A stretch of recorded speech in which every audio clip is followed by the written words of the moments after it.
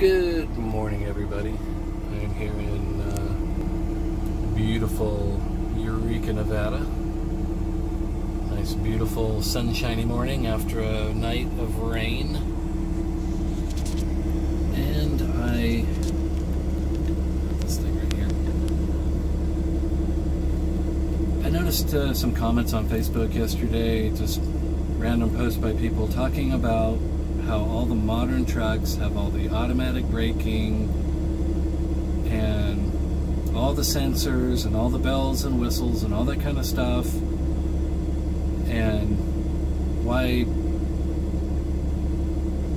anybody has a problem with that, if they have a problem with that. I don't know, I guess they were trying to start a conversation. And then I stumbled across videos of people on YouTube, kind of somebody saying that you know, they just post videos about random stuff as they're driving down the road, and commenters commenting that they're not a real truck driver because they're driving an automatic. Now, I don't like all the new technologies, but I don't think it makes you less of a truck driver, because the point of driving a truck is getting the machine with the trailer, with the freight, whatever you're hauling, from one place to another place. That's a truck driver. What kind of truck you're driving, I don't think really makes that big of a difference. But my personal experience, I had worked for a guy for several years, and he started transitioning into buying Freightliner Evolutions with everything on them, cameras, the whole 9 yards. I didn't mind all that. It was a really decent truck. I mean, with satellite TV and all that fancy stuff, it was great.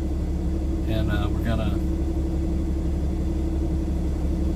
everybody's gonna get a brand new truck, and it had all that stuff on it. And so you're driving down the road, and it's making all kinds of weird noises every time. It's very distracting to me. But what made me stop driving for him was the radar thing in the front of the truck with the automatic braking on it. That almost got me into a couple of really bad accidents for no reason at all. There was nobody in front of me, nothing in front of me, in fact. And had I been on snow or ice, and it did that, I probably wouldn't be here, and I probably would have taken some people with me. I was down in West Virginia, 2-lane highway. There was a truck coming the other direction. There was nobody in front of me, and there was a vehicle like on this edge of the road. He started to move and then turned to go into a driveway, and as he started to make his turn to go into the driveway, the truck did a full brake lock. The horn was going off, the truck was just shuddering, coming to a stop, smoke everywhere. Scared the hell out of me. And it was wintertime, and I was thinking, man, if the road had been snow or icy, you know, who knows what would have happened. And then it happened again. And at that point, it was my time to just say, you know what, I can't do this. The truck is just very fatiguing to drive all day long, and having all these buzzers and things going off. So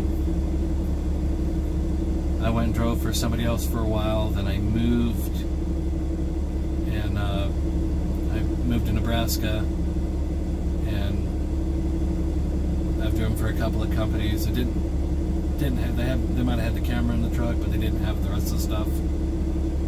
And now I'm driving a 2020 389. It has none of that stuff on it. I drive the truck, I ship the truck. I love this truck. I had another one in the past, older one. And, you know, it's just, it's a lot less tiring. When I get done at the end of the day, I'm not wore out because I'm not hearing all this stuff going off. But Does having all that on your truck make you less of a truck driver? I don't think so. If you need all that stuff on there to tell you how to do your job or to assist you, maybe, I don't know, maybe you shouldn't be driving, maybe, I don't know. If you need it. If you don't need it and it's there to assist you, great. Awesome. Maybe it'll help make you a better driver. I don't know. But I don't know. That's just my personal take on it. I don't need it. I don't want it. I don't like it. I've driven with it. I've driven just about every kind of truck there is, with every kind of transmission you can think of. The 3-pedal auto shift, I had to, unfortunately, I had to take on a trip one time when my truck was in the shop, and it was the loaner they gave me. But, and I've had the Eatons, I've had the iShift, I've had all that stuff. So, I mean, I'm familiar with all of it. What I'm driving now is what I prefer, what I like. 18 speed. The truck just rides down the road very nice all day long, and it doesn't tell me what to do, and it doesn't try and correct me when I do it wrong. So that's just my take on it. That's pretty much all I had to say about that. So y'all have a nice day.